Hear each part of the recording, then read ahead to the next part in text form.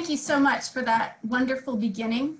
And again, that song was Lila June's Cheyenne Navajo song, All Nations Rise. And in that spirit, I, located here in the AMBS community and broader area, we acknowledge that our presence on the traditional homeland of the Pokagon Band of the Potawatomi, a sovereign tribe. Despite the forced removal of many people, the Pokagon Potawatomi have been using this land for formation and education for thousands of years and continue to do so. So thank you, Sarah, for bringing June's voice into this space and inviting us to rise up together. I have a few housekeeping items as we get started. This main session is being recorded. The breakout sessions that will follow will not be recorded. In view of that, and in preparation for the breakout sessions, you may want to update your Zoom name as you see fit, perhaps including your location, your pronouns, or whatever you want to communicate to the fellow participants. We're going to invite you to keep your audio and your video off during the full group sessions to help other participants focus on the speaker. And with that, we want to again welcome you to the colloquium series on nonviolent action and movements for justice in 2020. My name is Jana Hunter-Bowman. I'm Assistant Professor of Peace Studies and Christian Social Ethics at Anabaptist Mennonite Biblical Seminary. And in welcoming you, I'm joined by Jason Shank and Sibo Nokushle Nokuwe. So I'll let them introduce themselves, please. Like Jana said, my name is Jason Shank. I've been a Quaker minister, focusing on the People's History of Elkhart Project and work with the Poor People's Campaign, a national call for moral revival. Good afternoon and welcome everyone. I am Swanogushe Ncube, a humanitarian relief and development practitioner and student at AMBS. I am currently a student assistant with the Peace Studies Department. Welcome once again. So, serving as living alternative to violence through offering protection and seeking justice is an expression of a nearly 500-year tradition of Anabaptism. The communal nonviolence is rooted in the conviction that violence is inconsistent with the person of Jesus and the life he led, a life the discipleship community shares. In this series, co-sponsored by the Kroc Institute for International Peace at the University of Notre Dame, so again, this series is embedded in this colloquium. In this series, voices from different streams of nonviolence, including communal, liberationist, and strategic nonviolence, will speak as witnesses to the power of nonviolence in action. The events of 2020 are laying bare inequalities that have long plagued the United States and the global community. The intersections of the pandemic, ongoing racialized violence, and hate-filled political rhetoric, combined with the volatility of the upcoming US presidential elections, are exposing the costs of the status quo and pushing each of us to examine our role as advocates for justice. This four-part series explores these issues and strategic nonviolent responses. And to launch this series, we have Sarah Nahar. In the August 2020 edition of the Mennonite, Sarah Nahar wrote, "To be a pacifist means to be willing to find alternatives to war wherever violence is showing up." Her life bears witness to this form of pacifism, linked with liberation, lineage, and village, the subtitle of the article. Many in this room already know this. For the friends, colleagues, and co-conspirators she's not yet met, I offer a few highlights. Sarah is a PhD student in the Department of Religion at Syracuse University and visiting instructor in the Department of Environmental Studies at the State University of New York's College of Environmental Science and Forestry. There she is asking the question, how do beliefs about the earth and the end times influence toileting practices of religious people? She studies what she calls the poop loop and is dedicated to getting our carbon waste out of the hydrological cycle. Am I getting this right, Sarah? In other words, mainstreaming usage of composting toilets. Sarah is a licensed minister within Central District Conference of Mennonite Church USA and co-consultant to the developing board of the Tolson Center in Elkhart, Indiana. She is also the former executive director of Christian peacemaker teams. Through these roles, she has provided leadership to multi-faith partnerships to transform violence and oppression. But leadership through partnership is not always highly visible. For example, I, for one, have deeply appreciated your creative work with Mennonite-Jewish relations, Sarah. Sarah holds a BA from Spelman College and a Master of Divinity from Anabaptist Mennonite Biblical Seminary. Indeed, Sarah and I first met in those halls on the AMBS campus in her hometown and watershed. We were both at AMBS as students at the time. The conversations we had in the Students' Lounge portend the life and witness to the power of nonviolence in action for justice that I just sketched. Sarah, thank you so much for joining us again today, and I turn it over to you. Thank you, thank you. It is so good to be with so many of you that represent indeed my village, from whence I come and to whom I'm accountable, as well as those who've been working for liberation from so many lineages that bring us to this particular moment together. Where I want to start is in Charlottesville in 2017. In many ways, a scenario that has happened many times in this soil of Turtle Island, but in some ways, a moment of a wake-up call again for this generation. As people of faith and conscience walked to a park in the center of Charlottesville, Virginia, on Monacan land, and said, "There is no place for hate here, only for humanity." They expected to find a line of police officers that were defending the Constitution of the United States in the sense of the status quo of the right to free speech and park permits and things of that nature for any group that wished to gather, no matter their political beliefs. When they arrived at this park, however, where a group of people called Unite the Right, so many different right-wing groups that had similar and different philosophies, but were coming together to oppose the changes that relate to many of the civil rights and women's rights, indigenous rights, and other gains over time, were meeting. They were intending, the Unite the Right was intending to rally there. Some of those organizers were just getting there, but there weren't any cops in sight. They weren't blocking the park. So the leaders that had organized together, representing a grassroots movement, again, of people of faith and conscience from many different organizations across the middle and the left, said to themselves that we will stand here to try to make sure that there's no platform for hate today and seek a different way to engage one another. They then expected that eventually the state, as in the police, would come and disperse them because they were committing civil disobedience and that they were blocking a lawfully allowed group of people to the space that they had desired to access. But the state stood down, and instead, the people who had organized to create the Unite the Right rally right at the appointed time came from all angles on many sides to come to the place of their rally. This meant then, instead of a clash with the police officers, there was a civilian on civilian clash. All of a sudden, the optics that the pastors and the other people of conscience had imagined would be there, police dispersing them in order to allow for people who were armed and who were espousing violence to meet, did not happen.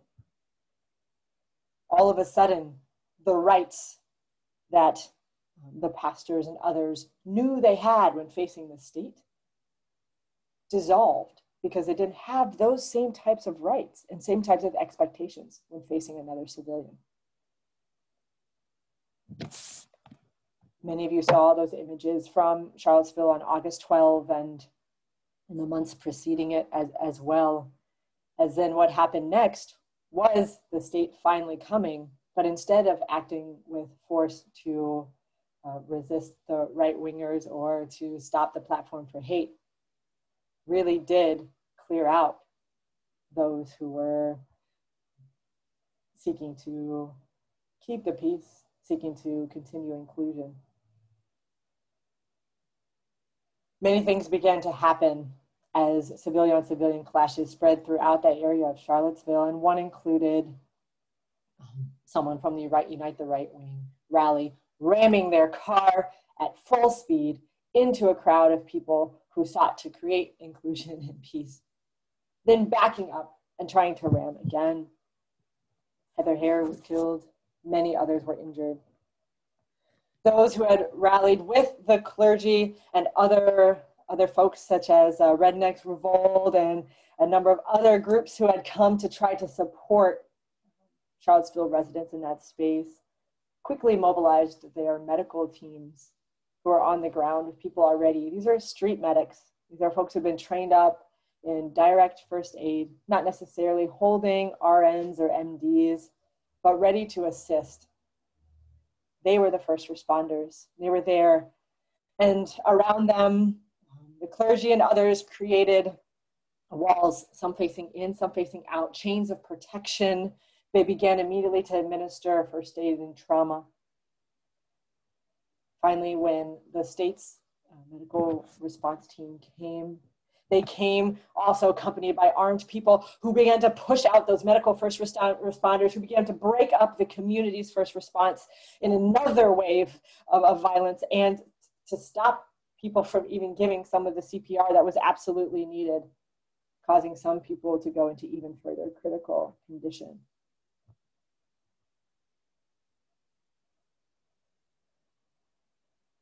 No one was shot directly in Charlottesville that day, which ended up being a surprise, but it didn't happen. And so what we ended up seeing with Charlottesville was what I call a deterioration of democracy. There are many levels on which democracy can deteriorate.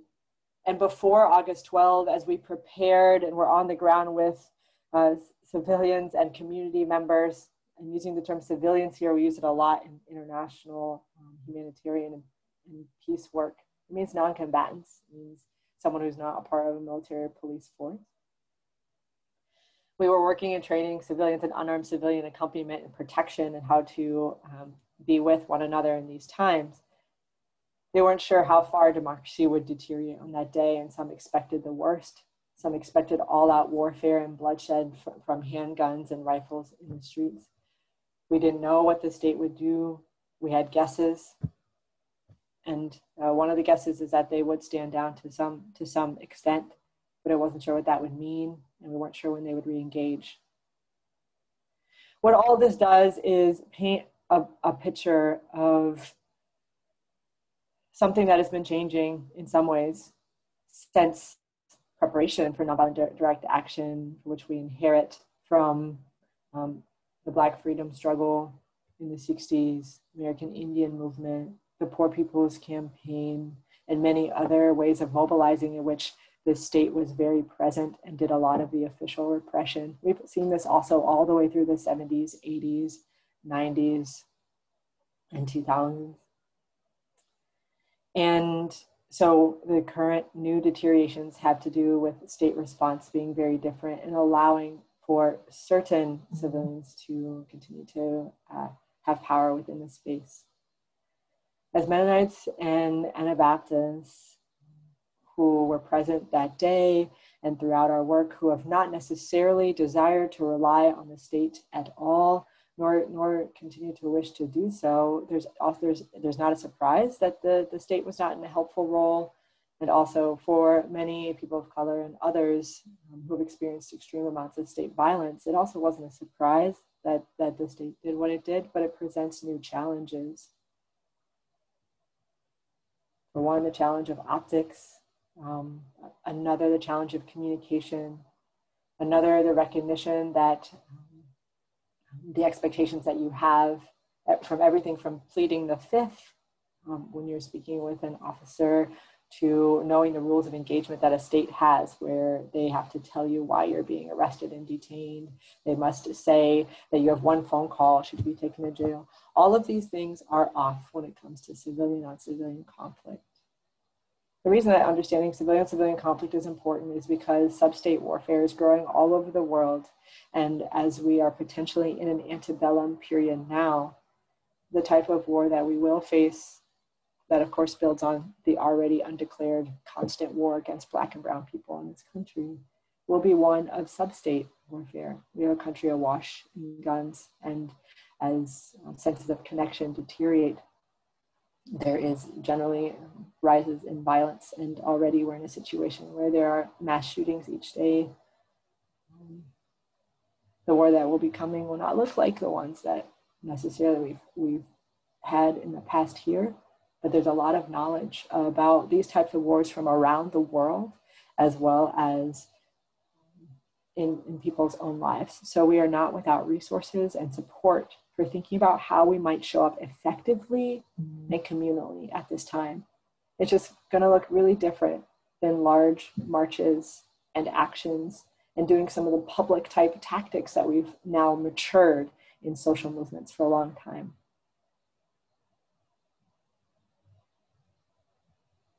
I'll just share one thing that we worked on in preparation for what happened August 12th, in identifying harm that could potentially be happening. And I want to share this with you because it's a practical thing that you can use already beginning now and potentially as we head into a contested election in November. We use the acronym SALT. Now, salt's very precious to us, right? We want to be the salt of the earth. And if salt loses its saltiness, what is it? It's just thrown outside and trampled underfoot. And in Syracuse, actually, is a city that produced a lot of salt for a long time. So it's an easy acronym to remember, and I invite you to think about it when you see the salt shaker on your table, if it's not too difficult. SALT is a four-part acronym. When you see harm, four-part acronym, and I give it to you to help right-size paranoia. It is okay to be scared at this time. It's okay to be worried. It's okay to have heightened vulnerability. But not everything is going to crash and crumble. You will not lose everything.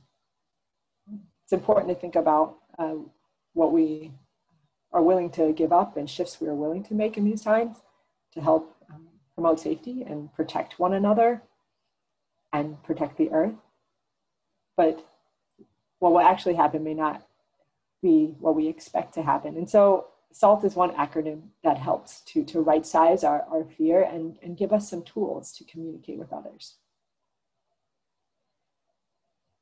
So SALT stands for size, activity, location, and time. I'll go over these one by one.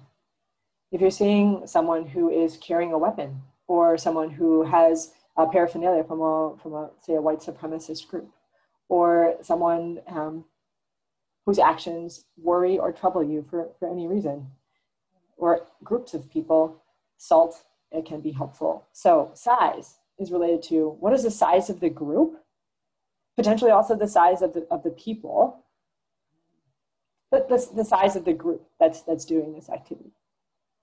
And what is their activity actually? Are they marching around? Are they brandishing weapons? Are they yelling? Are they harassing?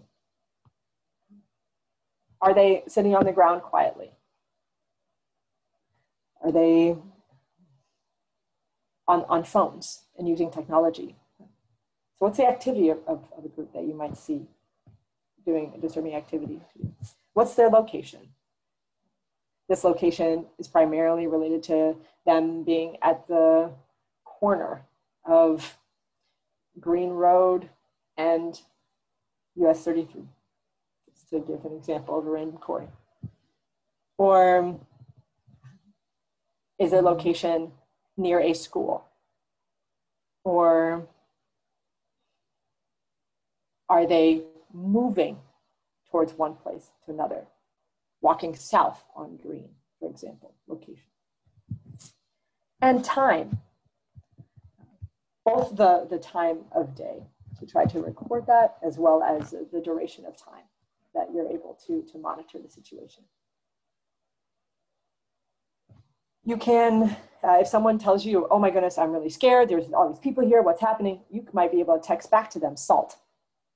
And then that helps a person look at the various factors that might be the most salient when identifying a group that may or may not be attempting to do harm, but it also is a way to locate what's happening. And then if you're networked with other people in your community or otherwise, and they send out a SALT alert and it's the same group of people in another place, you start to be able to track. And I think this is particularly important when we're dealing with armed actors. People also use this for the police, which are a group of armed actors as well. But when you have multiple sets of armed actors, your nonviolent direct action needs to be multifaceted as well as agile. It needs to recognize what type of weapons you're dealing with and what type of actors. Political Research Associates has put out a wonderful resource that will tell you which paraphernalia of which white right-wing groups is worn where and how, and what is the discipline of that group and what are they allegiant to. And these all give you points of intervention with which to be able to talk to the group and approach them potentially or not, and to let others know.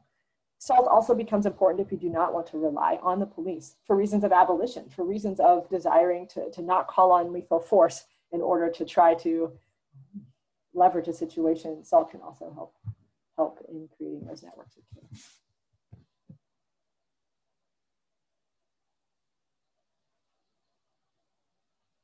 People are really traumatized after what went down in Charlottesville, and in doing some aftercare with a lot of them, we were sure to let them know that even though they felt like that their community was fragmented and it was devastating for many clergy, when other clergy just said, oh, ignore it, it will go away, or I'm not interested in saying, no, we'll just focus on what we want to build as an alternative. There's a lot of fractures in the community.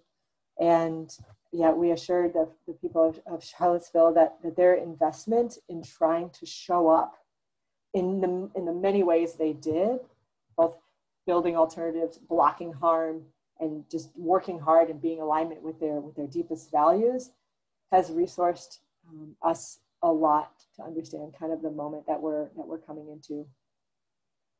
As I conclude for this initial part, what some in the Right Rally were trying to do was to start a racial holy war. Not all, they have different philosophies, but as some were. What this means and what this poses as a challenge to those who are in traditionally pacifist communities who have resisted the draft and who have said we will not participate. What happens when your body drafts you? How are we to respond when there's not an opt-out option? So what we're going to work on today and throughout time, I'm accessible and the other hosts of this seminar are accessible to continue in this movement together, is how might we take our next step into solidarity learning and living in these times together. Thank you. Thank you so much, Sarah, for your really powerful message, for sharing with us stories of these very real and present in contemporary situations of harm, but also the way that different kinds of people are coming together and recognizing these as opportunities to bear witness. Thank you for helping us think about what it means to show up effectively and communally, and to provide a practical tool for doing just that through SALT. In this, what we want to do next is to move into breakout groups. What we're going to do is to organize different participants into small groups. You'll have 8 minutes in your breakout session. And Sarah invites you to think about this question. As a result of what I've just heard, what is my next step on my own learning journey of solidarity? You're also welcome to pose questions that emerge for you in the course of the talk generally. So in a moment, we're going to move into breakout groups, perhaps start by introducing yourself and then responding to the prompt. And I believe that the prompt will appear in the chat box in a moment. You'll have 8 minutes and then we'll come back to the large group session for some Q&A. See you soon. As the questions come in, I just want to speak to the song that we heard from Lila June Johnson, who is an artist and activist, and she is Dene Navajo as well as Cheyenne. And it was important to me to begin with this song because even myself, descendant of both willing and unwilling settlers on colonized land, we are working in ways to always be accountable to those who are advocating for rematriation and helping us think about values change for survival. And we think about Indigenous communities. This is not the first disease that they have faced from folks that are not from here coming upon them. And so Navajo Nation particularly has been really impacted. So just want to raise up some of their leadership who are speaking to that. And as she said, this situation is not Indians versus cowboys. No, it is all of humanity on one side fighting to replace our fear with love. And the only weapons that are helpful are weapons of truth, faith, and compassion. One question I see here are some resources I would recommend in this work towards anti-violence and listening to the voices of Black and Brown sisters and brothers. I'm happy to say that during the breakout rooms, we organized to say that we're going to be sending you a follow-up with a number of links and resources so you can find your way in if you haven't already. There is a place for you in this work because this is the work of the body of Christ. And so everyone can bring their gifts. I would say, if you can follow the through thread on the impact of the doctrine of discovery, which is a 1455 and onward set of papal bulls that first displaced and kidnapped Indigenous Africans and then assisted in the perpetuation of genocide here in this continent, and has morphed into Christian Zionism and other forms of theological racism today. There's a through line there. So anything you can find out about the doctrine of discovery, and there's a number of people working to dismantle the doctrine of discovery and to see how it shows up, that's a great place to start. And many Black and Brown people have been inviting folks to come work on it with them to address it, both repudiate and rematriate.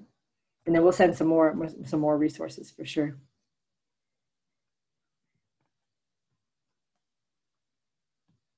Yes. What training is available now online since COVID prevents some trainings in person? We will also in that resource make sure that you have access to a few trainings, as well as there are groups meeting together to prepare a guide for the various upcoming election scenarios that you may face. And then there are conversations happening in small groups and broader trainings that are possible.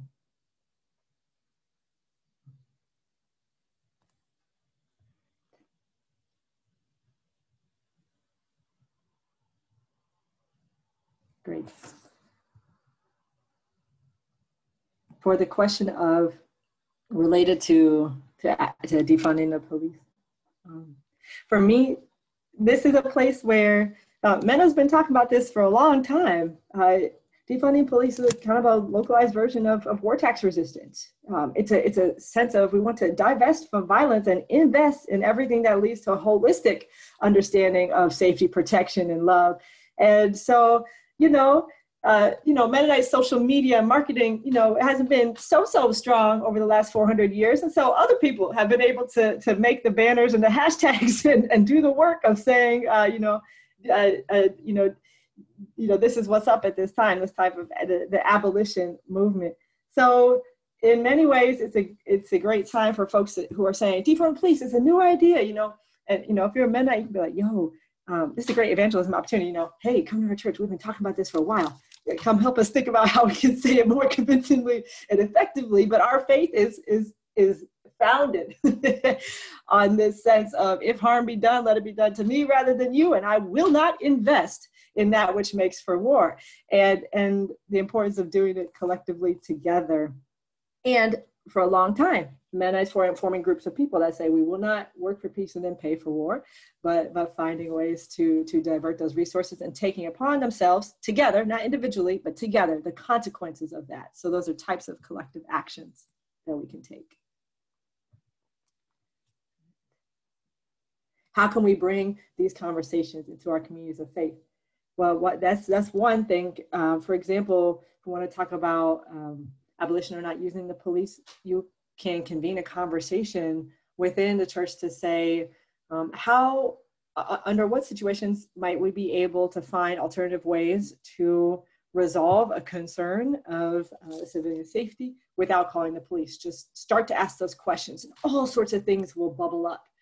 A lot of questions of fear or vulnerability, but once those are out in the open and can be spoken, then we can talk about what really matters. And we can, also, there's folks on here who've done great work on investigating the history of policing and where it comes from in terms of, charting the bodies of enslaved Africans and formerly enslaved Africans, as well as the proletariat and folks in the North. And so learning the history of the police and connecting that all the way back through how the Jesus movement was policed in the early days can be a through line.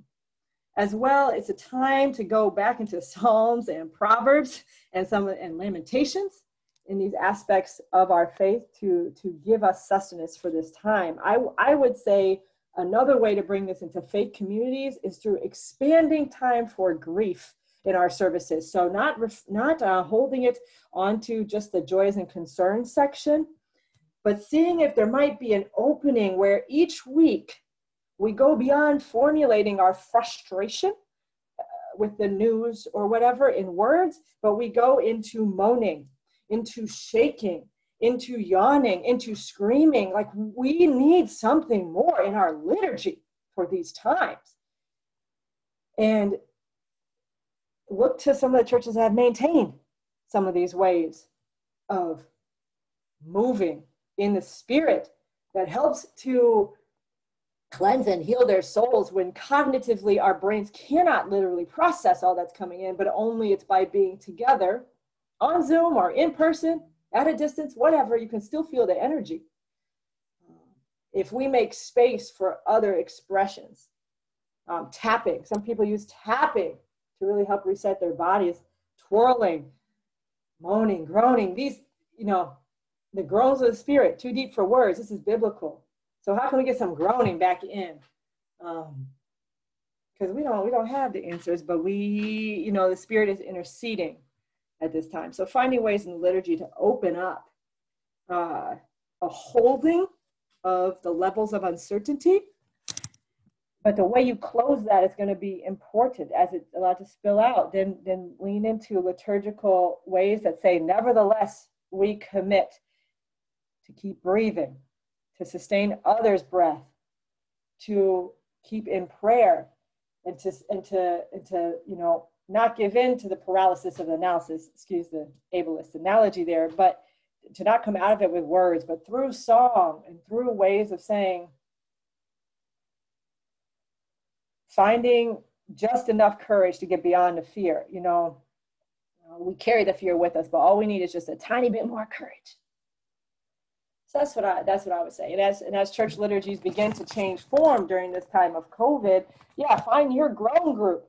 Find your rage group. It might be only like 5 people, but some people who you can really open up with so that your organism is not trying to hold everything that is happening, but it can be returned to the earth.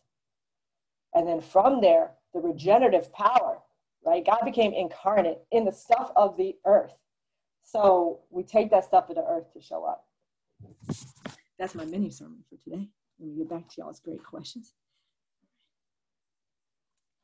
And if you come up with any grown liturgies, please pass them to me. Then we can, circulate them around so we can draw on each other's brilliance.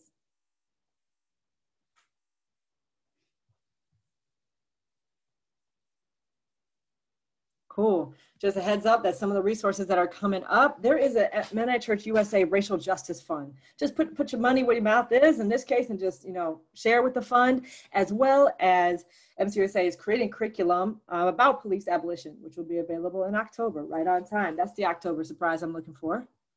And, it's going to give everything that we need. Just keep on building it.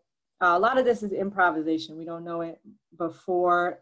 Thank you. Seeing here, a number of you are saying how you're mobilizing and what you're doing and trying to be ready for how conflicts will be different at this time.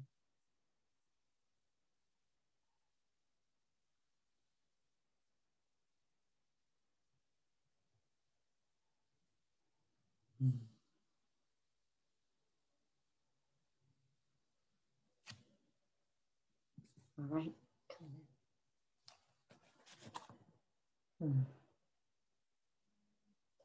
I think know that we can and will survive. And although we will continue to see further deteriorations of democracy or so-called democracy, again, reach out to folks outside the US. So some people have faced further deteriorations of democracy. I mean, there hasn't been like a real federal government coalition in Belgium for like a long time. Different parties govern different parts of Kurdistan. The local areas may be able to may be able to come to a new rise in power and a reinvestment in local, because people say, hey, no matter what's happening on the polarized levels, we want to stick together here. And just be in those conversations to make sure that they're inclusive and thinking about the most marginalized. And when people say, yeah, we're all going through a hard time, ask who's the we. Always ask who is the we is included. When we say, for example, who's that we? Is it your family? Is it your neighborhood? Make sure that your we is an inclusive one.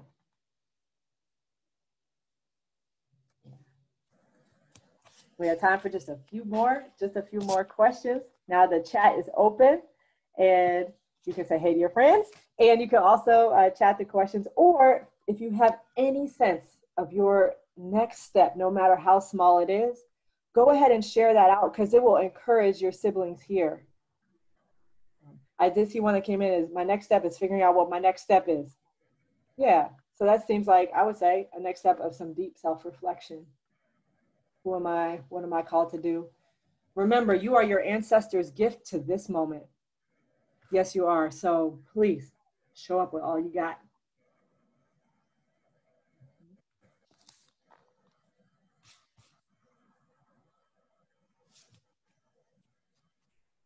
Someone's asking about what are the different rules of engagement with right-wing groups.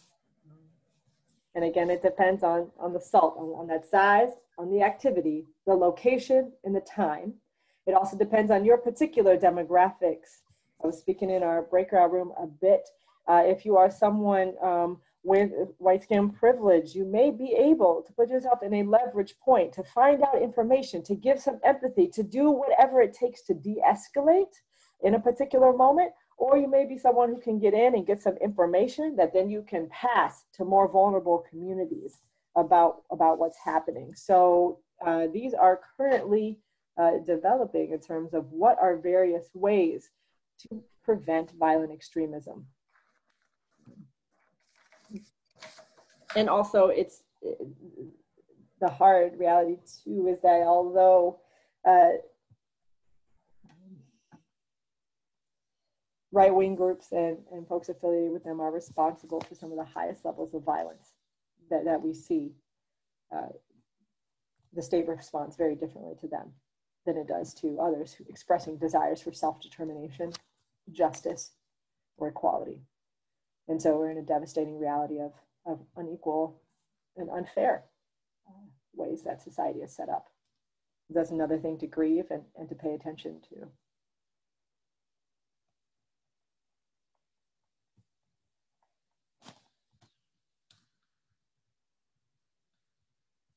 Someone's asking about SALT as it relates to the internet.